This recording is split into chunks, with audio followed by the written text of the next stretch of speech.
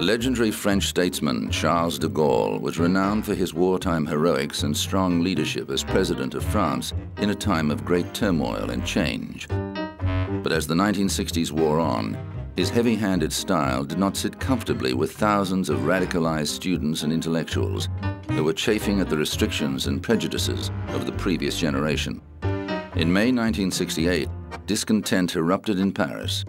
By the time it was over, France had been transformed. The problems first surfaced in March of that year, when a group of students, poets and musicians occupied an administration building at Nanterre University to protest against class discrimination and university bureaucracy. They surrendered without incident, but unrest continued to build until it spilled into the streets 2 months later. After a rowdy protest, police fired tear gas into a crowd of students at the Sorbonne University and were forced to arrest hundreds of people as students flocked to the site in solidarity. Schools and universities across the nation were shut down and put under police guard. The situation escalated when 10 million workers went on strike to support the protests, and more than 1 million people marched through Paris. The problem grew so big that the government called a snap election. At one point, de Gaulle was even forced to seek refuge at a German Air Force base. France teetered on the brink of revolution, and the riots inspired similar actions around the world. Finally, the situation dissipated, and police withdrew from the universities. Students quickly occupied the Sorbonne again until police retook it on the 16th of June. De Gaulle won an overwhelming victory at the subsequent elections, but his presidency had been fatally weakened. He resigned in 1969 and died suddenly in 1970, 2 weeks before his 80th birthday.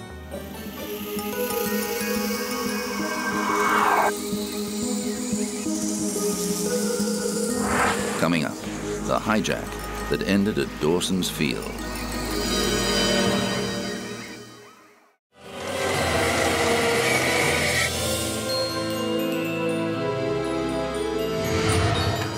It became known as Black September.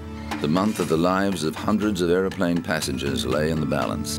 More than 300 people were taken hostage when Palestinian extremists hijacked 4 airliners between September the 6th and September the 9th, 1970. 3 of the flights landed at Dawson's Field, a desert airstrip the militants renamed Revolution Airport. On September the 12th, they blew up the 3 aircraft to demonstrate their resolution, moments after the last 40 passengers left the aircraft. The dramatic footage of massive jet fuel explosions and billowing smoke mesmerized the world television audience and put greater pressure on the affected governments. The People's Front for the Liberation of Palestine, a segment of the Palestine Liberation Organization, said it had taken the drastic step because it believed military action was about to be launched to retake the plains. The guerrillas were constantly battling Jordanian forces in the streets of Amman, with the hotel housing most of the hostages taking heavy fire. Although the terrorists had successfully captured 2 flights, with the 3rd brought in later by an unaffiliated sympathizer, 2 hijackings did not go as planned. The taking of LL Flight 219 was foiled when pilot Uri Bar-Lev put the Boeing 707 into steep nosedive and threw the 2 terrorists off balance. The flight landed safely at Heathrow, where Layla Khaled was taken into custody. The other would-be hijacker, Patrick Arguello, died from injuries received during the struggle. A 4th flight refueled in Beirut, where another 9 militants boarded the plane and diverted to Cairo after its pilots successfully convinced the hijackers that the 747 was too big to land in the desert. It was wired with explosives and blown up a few moments after the passengers disembarked. The PFLP's demands included the release of Layla Khaled and Palestinian prisoners in Germany, Switzerland, and Israel within 72 hours. At a press conference in Amman, the Marxist-Leninist group transfixed the world as it outlined its manifesto. To make it clear to the whole world that PFLP is not a bloodthirsty organization, we have released all women and children and sick gradually since the first day. PFLP had also transferred the rest, that is the 40 passengers, who are classified as suspects under interrogation or hostages by the revolution have transferred them into a more cozy place. Nevertheless, these people are now living in much better conditions than that on the airfield or in our refugee camps, and they will be kept there until our prisoners are released. PFLP had destroyed completely today the 3 planes, practicing one of its strategical lines to hit the imperialist and Zionist interests all over the world, and in reaction to the stand of the imperialist and Zionist powers. Behind the scenes, there was tension between allies Britain and the United States after British Prime Minister Edward Heath decided to secretly negotiate with the terrorists. US President Richard Nixon, on the other hand, favored direct military action. He instructed his Secretary of Defense, Melvin Laird, to arrange for PFLP positions to be bombed in retaliation for the hijackings. However, Laird told his president inclement weather made this impossible. He later admitted that this was an excuse to avoid carrying out the order, as he thought it would damage American interests given the country was already fighting a debilitating war in Vietnam.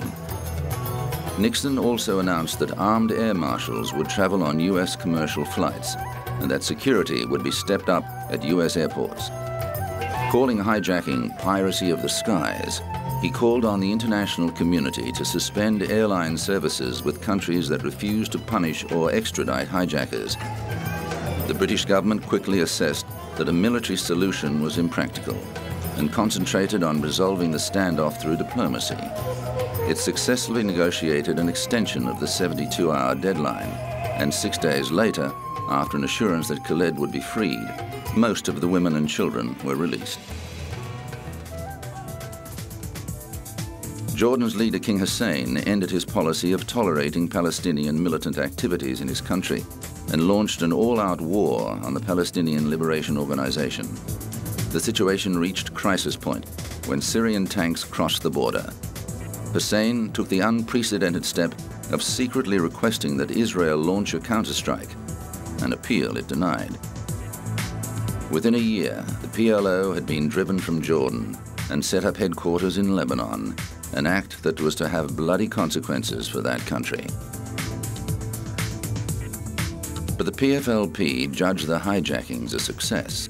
Spokesman Bassam Abu Sharif recalled the confusion among some of the American passengers who had no sense of the geography or history of the Middle East. One man thought they'd landed in Africa. No, Abu Sharif told him, you are in Jordan, and we are Palestinian guerrillas. The man had never heard of Palestine. By the time the situation was resolved, many more Americans knew about the Palestinians' grievances. The events of Black September were the prelude to a more violent chapter in the struggle for the Palestinian cause. The 1970s saw several more hijacks and some deadly actions, including the massacre of Israeli athletes at the 1972 Munich Olympics and the murder of 27 people in the lobby of Israel's Lod Airport. Layla Khaled now lives in Jordan with her husband and sons and has renounced her support of hijacking as a valid means of protest. However, she says she stands by her actions in 1970 and believes the hijackings brought the Palestinian cause to world attention and demonstrated that governments could be held to ransom when the lives of their citizens were under threat. After the Dawson's Field hijackings, air travel was never the same again.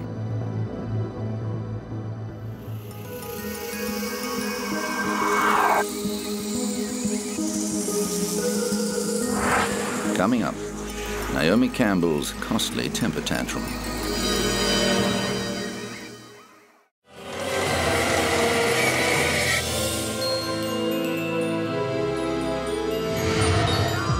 World-famous supermodel Naomi Campbell attracts attention wherever she goes. Since starting on the catwalk at the tender age of 15, Campbell has built a lucrative career in the beauty industry. She's appeared on the cover of Vogue, posed nude for Playboy, and starred in a string of music videos.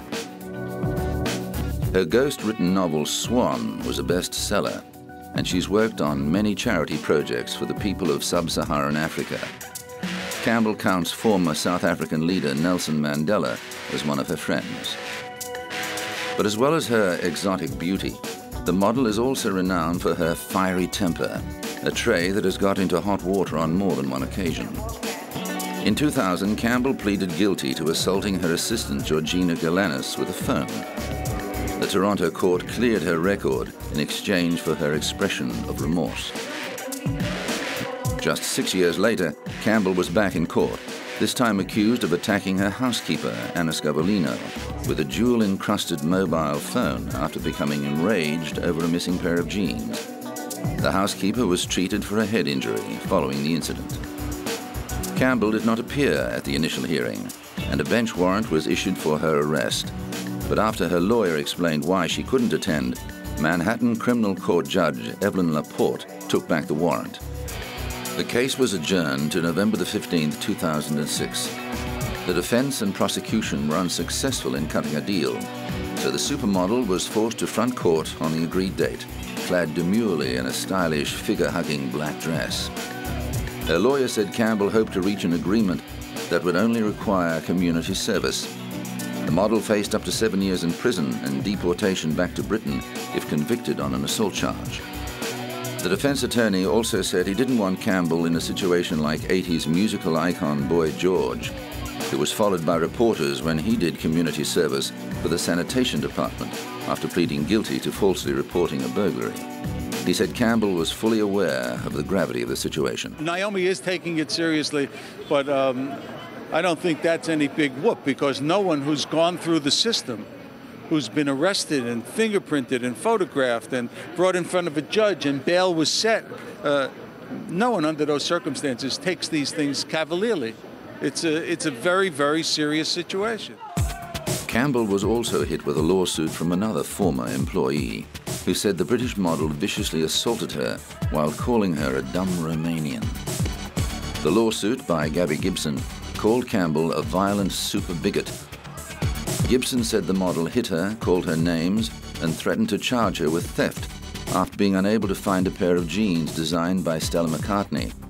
The maid worked for Campbell from November 2005 to January 2006.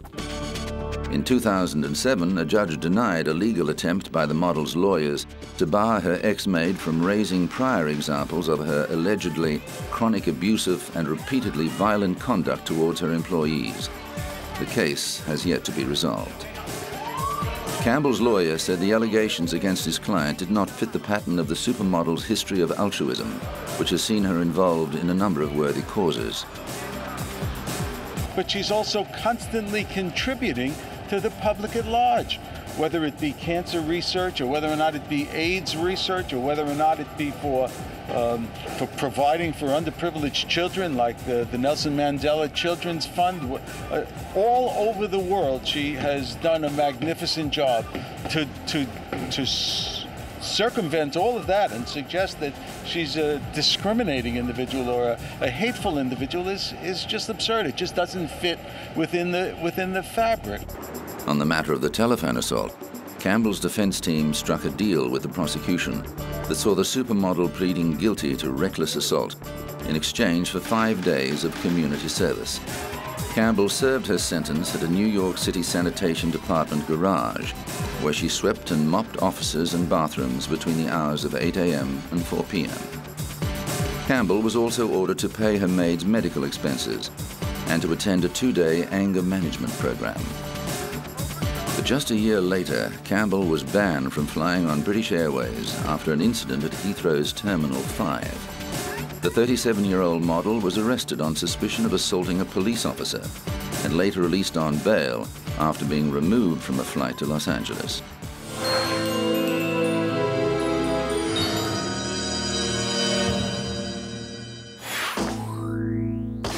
Britain's police traditionally patrol without firearms, but Liverpool's gangland wars of the mid-90s were so violent that Mersey police took the unusual step of taking to the streets fully armed. Officers needed protection against the hardened gangs that were fighting over control of the city's nightclubs and drug distribution.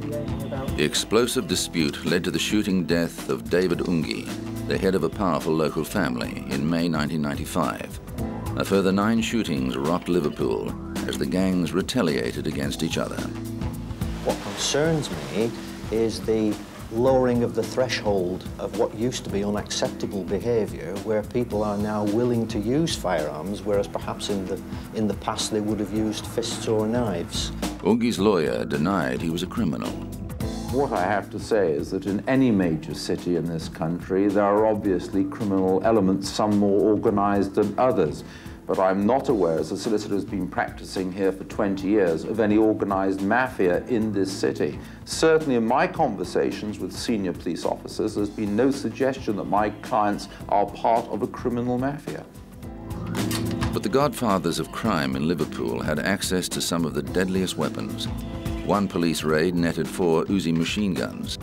Carrying weapons has suddenly become a fashion accessory to those people of that kind of mind who feel that they must carry weapons and flaunt them and every now and then fire them off.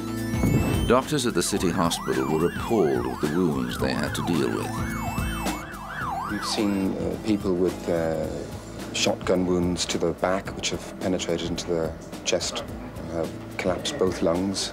We've seen shotgun pellets and wounds spread all around the limbs.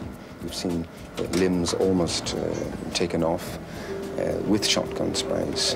We've obviously seen chest injuries of all sorts.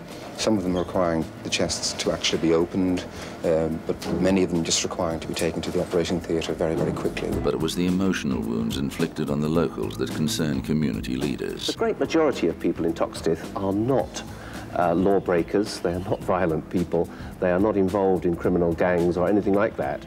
And their lives are being disrupted by what they see going on around them. And the fear is one part of the community would be turned against another. There's no reason why it should, but when people are feeling insecure, then all sorts of things can result. As the main port of entry for illegal firearms and drug importation, Liverpool continues to be a hotspot for violent crime and home to some of Britain's most trigger-happy criminals.